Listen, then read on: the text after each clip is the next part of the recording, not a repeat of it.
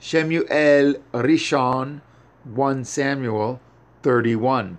Now, the Pelishtim fought against Yashara'el, and the men of Yashara'el fled from before the Pelishtim and fell down slain in Mount Gilboa.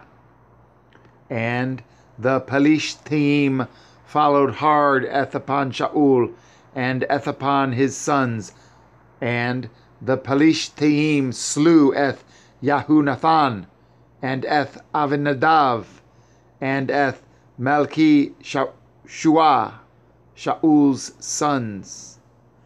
And the battle went sore against Shaul, and the archers hit him, and he was sore wounded of the archers. Then said Shaul unto his armor-bearer, Draw your sword, and thrust me through therewith, lest these uncircumcised come and thrust me through, and abuse me. But his armor-bearer would not, for he was sore afraid. Then Shaul took a sword, and fell upon it. And when his armor-bearer saw that Shaul was dead, he fell likewise upon his sword, and died with him. So Shaul died, and his 3 sons, and his armor-bearer, and all his men, that same day together. And when the men of Yashara'el that were on the other side of the valley, and they that were on the other side of the Yarden, saw that the men of Yashara'el fled, and that Shaul and his sons were dead, they forsook the cities, and fled. And the Pelishtim came and dwelt in them.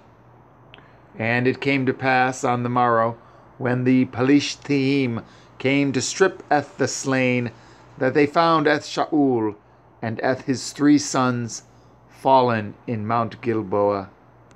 And they cut off his head, and stripped off his armor, and sent into the land of the Pelishtim round about, to publish it in the house of their idols, and among the people. And they put his armor in the house of Ashtaroth, and they fastened his body to the wall of Beit Sha'an. And when the inhabitants of Yavish Gilad, heard of that which the Pelishtim had done to Shaul, all the valiant men arose, and went all night, and took the body of Shaul, and the bodies of his sons, from the wall of Beit Sha'an, and came to Yavish, and burnt them there.